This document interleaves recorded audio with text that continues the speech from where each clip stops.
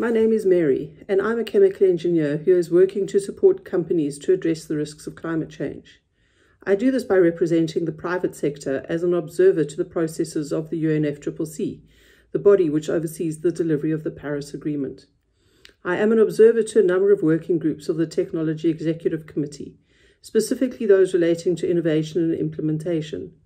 I use my engineering knowledge of technology, as well as the decision-making and problem-solving skills of a chemical engineer, to help signatories to the Paris Agreement to understand how they can use innovation to address the challenge of climate change.